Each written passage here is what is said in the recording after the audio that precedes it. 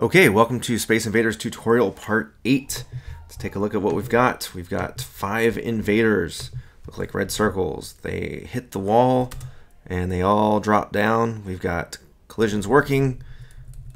And we've got, kind of a basic game going here. One thing missing, you'll probably notice, is scoring. So let's get that up and running.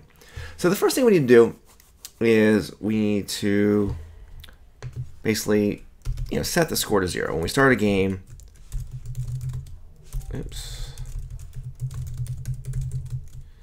so basically it's going to keep it real easy. Score equals 0.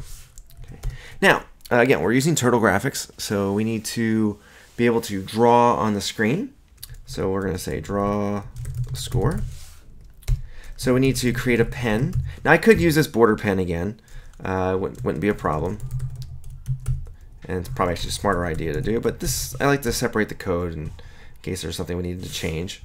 So I'm going to take score pen, I'm going to copy that, because I'm going to be doing this over and over again.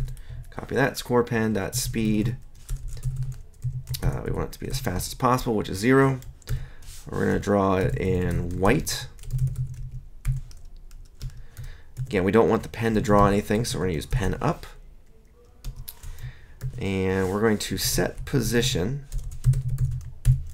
to -290, 280. So it'll be just inside the playing area. So now what we need to do is we're going to create a little score string, and it's going to equal score %s, so that'll replace whatever we put, and %score with a string. So now we're going to use the write method.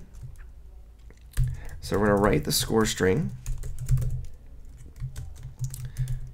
Put false. I can't remember what that's for actually, sorry. Line equals, we want it to the left. Font equals Arial, quote, comma, 14. I'm going to use 14 point and normal. Okay. So that's, one more time, it's score pen dot write score string false. You have to check at the turtle docs. I'm not sure what that one means. I forget now.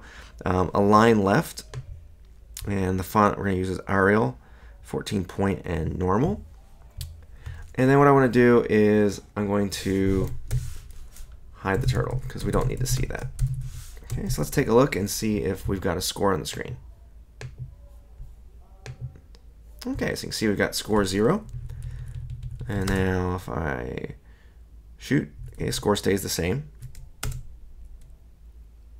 Okay, so we got to think about where in our program do we want to change the score, and hopefully the answer will come to you pretty quickly. We're going to do it when there's a collision between the enemy and the bullet. So let's find that section. Okay, so is collision bullet enemy? So we'll say update the score.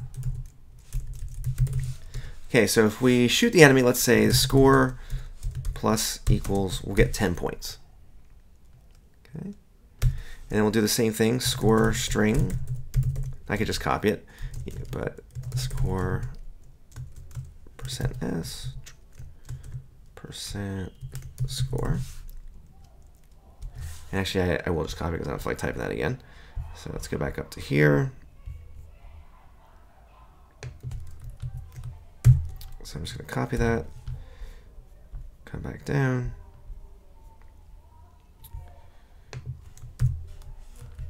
Okay, it's all right. And one thing I need to do is before let's just run that. I'll show you why. So if I run this, okay, missed naturally. Okay, score 10, that's 20. Now if you look up here, you can see how it's getting kind of garbled. Because what's happening is we're printing score 0 on top, or 10 on top of score 0, score 20 on top of score 10 on top of score 0. Okay, so what we need to do is before we actually write that, we need to score pen. We need to take the pen and clear it. That will clear anything that pen has drawn. Actually, that's a good reason not to use the border pen. So we don't want to erase the border. Let's run in terminal.